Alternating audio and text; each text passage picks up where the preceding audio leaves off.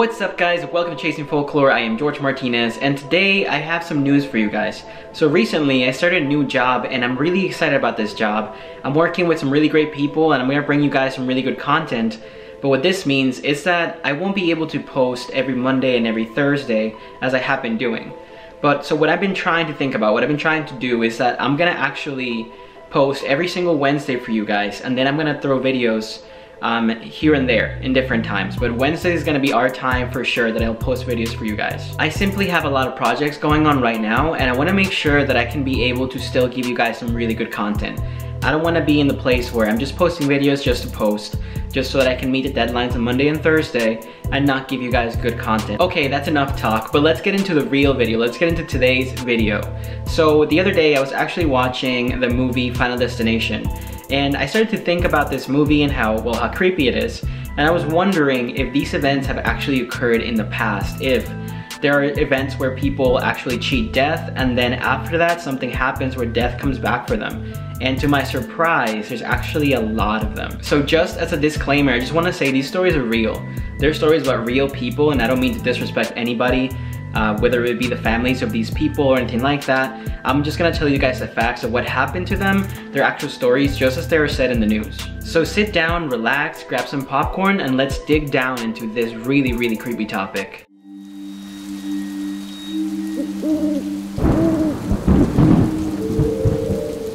If you have never seen the movies, the Final Destination films, I actually really recommend them because they're pretty good. They're actually really good films and they have a twist. So in these movies, there's not like a slasher or a monster that you're afraid of that's gonna come get you. What these movies portray is, I guess, death itself. But death isn't like a monster that you see or a ghost. It's just like an invisible force that causes a series of accidents that then lead to, I guess, killing a person. Research on real life events that share some of these really strange circumstances led me to actually find the story of Air Indiana Flight 216. The story says that in 1977, the Evansville University basketball team actually got on a flight to Nashville, Tennessee for their match.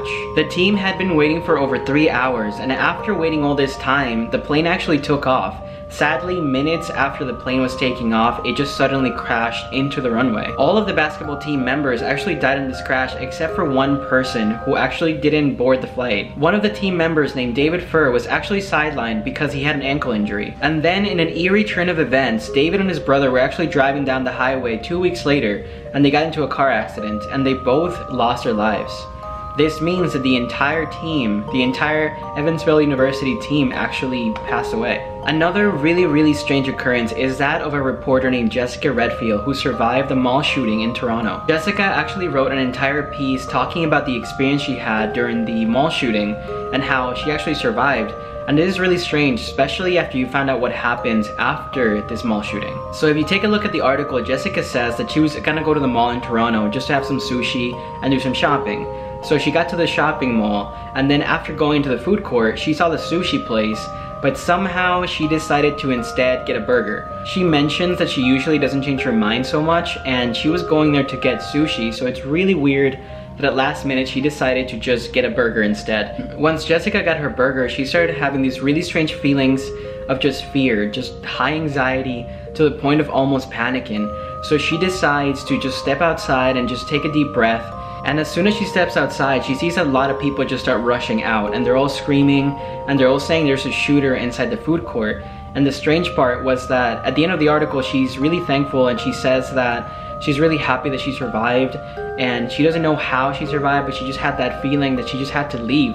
And the strange thing after this, the very creepy part, is that there was actually people who were eating by the sushi place she was gonna go eat at and where she usually sits, and they were actually found dead. They were found shot on scene. Jessica's story is completely surreal, and just the fact that she survived that accident is incredible, but things of course they get worse a month later. Jessica was in Colorado, and in a spine-chilling turn of events, she went to go see The Dark Knight.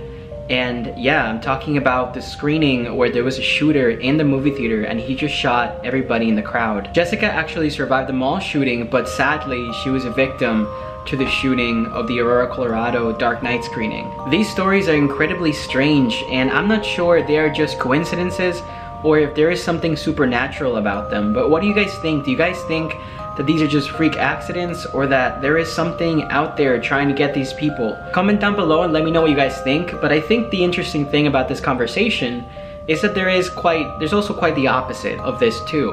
There's people who cheat death and then they just get away with it.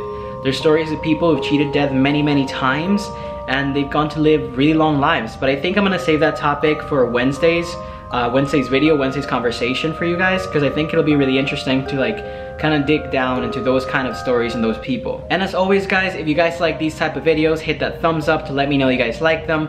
Comment down below, write your thoughts about the video. Don't forget to subscribe. We're gonna be posting videos up every single Wednesday, and I guess I'll see you guys on Wednesday. I'll see you on the next chase.